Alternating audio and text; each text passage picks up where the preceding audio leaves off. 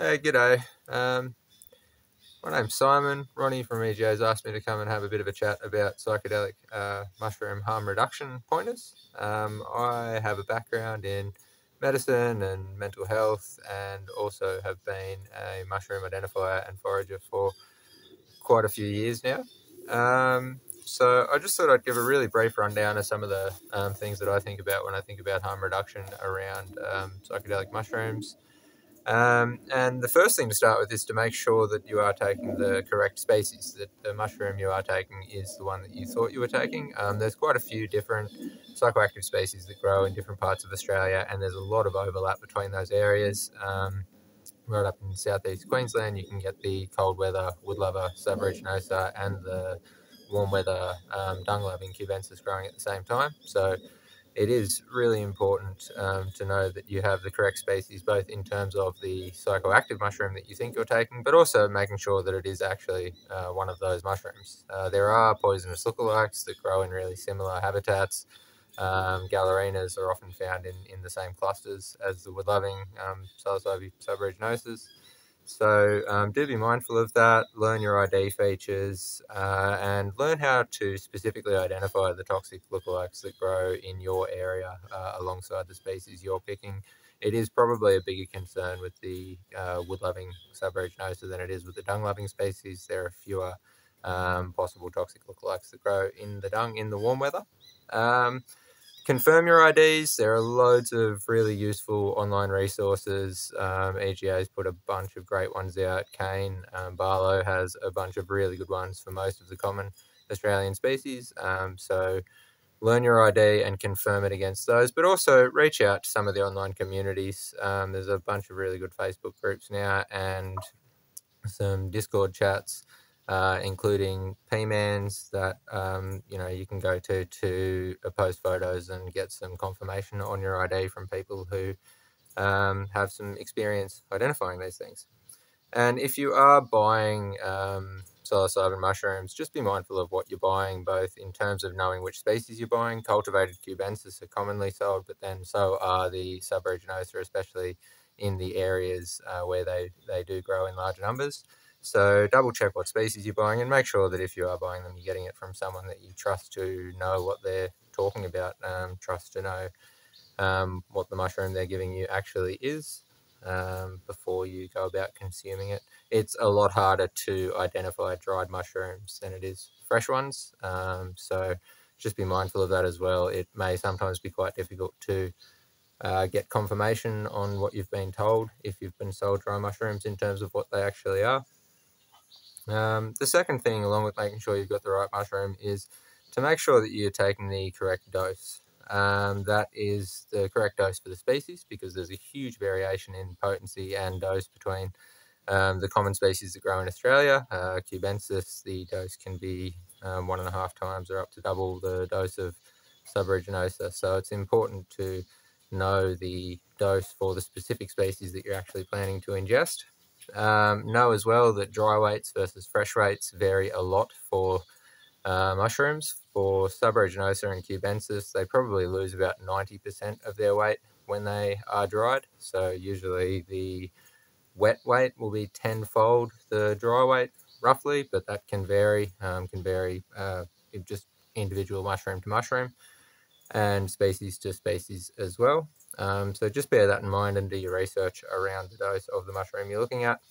Make sure it's the right dose for the situation, and that includes making sure that it's the right dose for the intention that you've set. 5 grams of cubensis is probably for most people going to be a bit beyond a light, pro-social dose. So just, tailor the dose to your intended experience. There's a bunch of online resources that can help you, get a rough idea of the dose of that species that will deliver a certain level of experience, but also obviously everyone is a little different and it can even change, to some extent over time. So if in doubt, start slow. It's probably usually better to undershoot than overshoot for most people. And don't feel pressured to take heroic doses. It's unnecessary and it's not for everyone. So over time, just figure out what's right for you in different situations.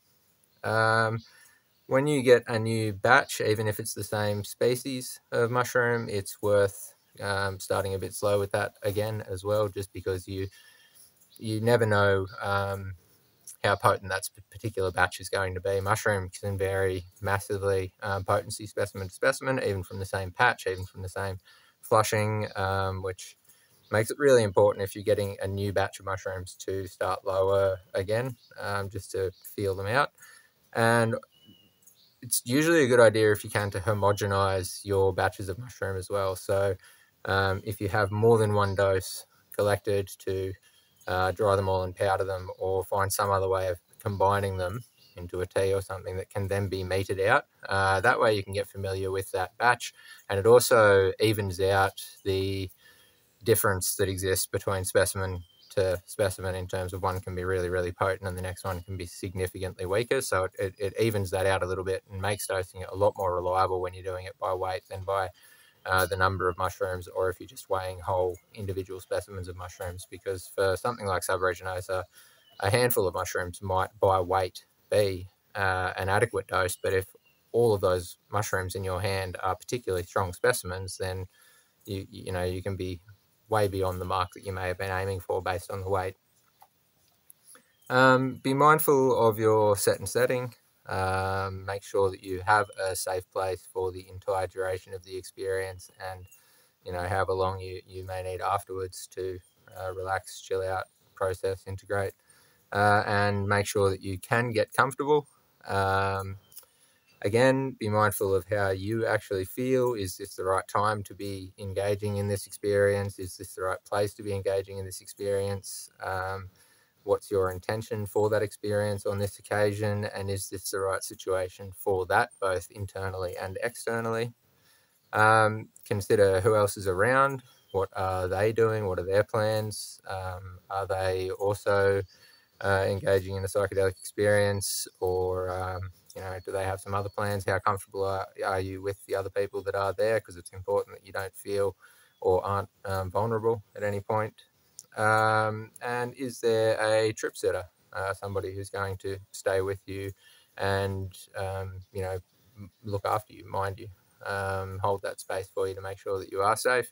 And if there's not actually going to be physically someone there to fill that role, is there somebody that you've pre-arranged with that you can contact, that will be available for you to contact at any point during the experience should you need some assistance or some support? That can be another way that you can have somebody around without necessarily having them in the room with you. And it's just something that you pre-arrange in advance and sort of say, look, up until this hour tonight, can you please make sure that you're available with your phone in case I need to call you for something? You might even arrange that they check in at some point during the experience. Up to you to feel that out. Consider a plan for any sort of potential foreseeable interruptions and emergencies. And I say that not to encourage you to catastrophize and think through the worst possible situation immediately before engaging in one of these experiences, because that can shift the mood a little bit negatively as well. But preparation for a lot of people can actually, reduce the experience of anxiety that might come up with uncertainty during the experience. And on a practical level, having some, basic idea of an emergency plan is just important. It's good common sense. So especially if you're outdoors or in an isolated environment, just having some really basic practical idea of what would I do if I needed to get in touch with emergency services. Do you have mobile phone reception? Is there somebody there that can drive a car safely to get you where you would need to be in that sort of situation? So having some plan for those things is both just basic safety, but also can reduce the anxiety that might pop up if you start to worry about some of those things during the experience. And engaging in sort of childlike playful play can be a really important and rewarding aspect of these experiences for some people, but there is a difference between being playful and being reckless, and I think it's important to bear that in mind. For all the anecdotes about climbing up an oak tree or whatever in the middle of a thunderstorm, and enjoying your psychedelic experience up there, it it's obviously a pretty dangerous thing to go and start doing that sort of stuff while you are, taking psychedelics. So it's probably better to be playful but not reckless, and to try and bear that in mind during the experience, and definitely no driving during a psychedelic experience. And look out for each other. Learn some mental health first aid and some trip sitting skills. There's a bunch of really good resources around for those specific skills as they relate to psychedelic harm reduction and care. And I think everyone should just do their basic first aid training so that you all have, some idea of how to provide some basic care to people if they need it. Consider in advance your aftercare and your integration plan. How are you going to engage with the effects of the experience wearing off? What are you planning to do immediately after the experience? Who's going to be around for that? And then a more medium and longer term plan for how you might go about integrating the meaning of the experience, if that's part of the intention that you set for that experience as well, and also how to integrate and who you could turn to for integration if a difficult experience presents itself and you find that that's something you need to actively focus on integrating a little bit more afterwards. I also just want to talk really quickly about Woodlover's paralysis. This is something that I'm particularly interested in, and Kane Barlow and myself have done a survey of this, and we've talked about the results for EGA before if you wanted to go and have a look at that video. It's harm reduction for this involves a lot of what I've already said about, having a trip set up, being mindful of the dose, being mindful of going slow with a new batch of mushrooms, especially if it is from a new patch, and making sure that you're in a safe environment when you do take psychedelic mushrooms, particularly the woodlovers that can cause woodlover's paralysis. But there are some extra safety points around this as well, and that is that this syndrome seems reasonably uncommon, but common enough to be mindful of with the psilocybin subaeruginosa that grow, really widely in the southern half of the country during the colder months, growing on wood. Woodlover's paralysis syndrome of muscle paralysis that can occur sporadically after taking these species of mushroom, can affect different parts of the body, can shift around the body, and can come on and off in waves. It's often worse when you are trying to use a muscle, which can obviously be problematic when you're trying to do something like chew or walk, or use your hands for anything meaningful. So be mindful that it does present those extra risks. If you are somewhere where it is going to be dangerous for you to lose the use of your legs for any period of time, like outside in the cold, camping, walking along a road or trying to cross a road, be mindful that you may end up on the ground there and not be able to get up. So I think the first time that you're trying a new batch of these wood-loving mushrooms, from the perspective of woodlover's paralysis, it's probably really important to do that in a really safe environment. Be extra mindful of the potential risks associated with the sudden loss of the use of some of your important muscle functions.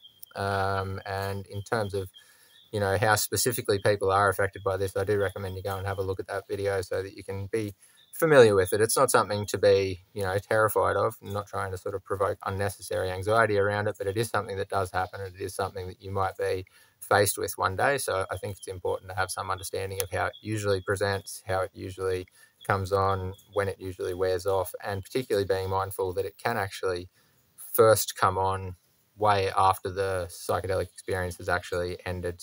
So it wasn't all that uncommon in our survey for people to first notice the weakness the day after the experience, and some people had some pretty profound impairments as a result of the weakness even the day after the dose. So again, also make sure that you have prepared time-wise to have at least a day after the experience off, particularly if you're trying a new batch of wood-loving mushrooms.